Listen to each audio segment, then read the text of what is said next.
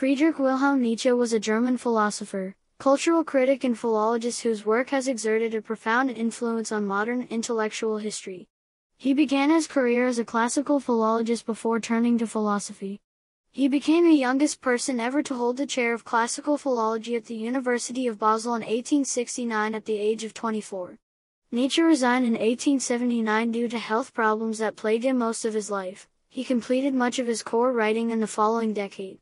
In 1889, at age 45, he suffered a collapse and afterward a complete loss of his mental faculties, with paralysis and probably vascular dementia. He lived his remaining years in the care of his mother until her death in 1897 and then with his sister Elizabeth I in Nietzsche. Nietzsche died in 1900, after many strokes and pneumonia. Nietzsche's writing spans philosophical polemics, poetry, cultural criticism, and fiction while displaying a fondness for aphorism and irony. Prominent elements of his philosophy include his radical critique of truth in favor of perspectivism, a genealogical critique of religion and Christian morality and a related theory of master-slave morality, the aesthetic affirmation of life in response to both the death of God and the profound crisis of nihilism, the notion of Apollonian and Dionysian forces, and a characterization of the human subject as the expression of competing wills, collectively understood as the will to power. He also developed influential concepts such as the Übermensch and his doctrine of eternal return.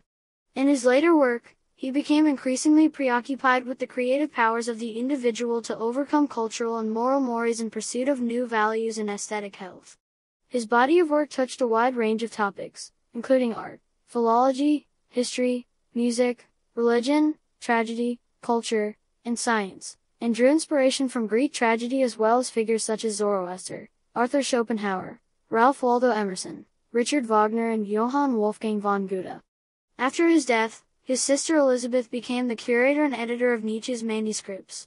She edited his unpublished writings to fit her German ultranationalist ideology while often contradicting or obfuscating Nietzsche's stated opinions, which were explicitly opposed to anti-Semitism and nationalism.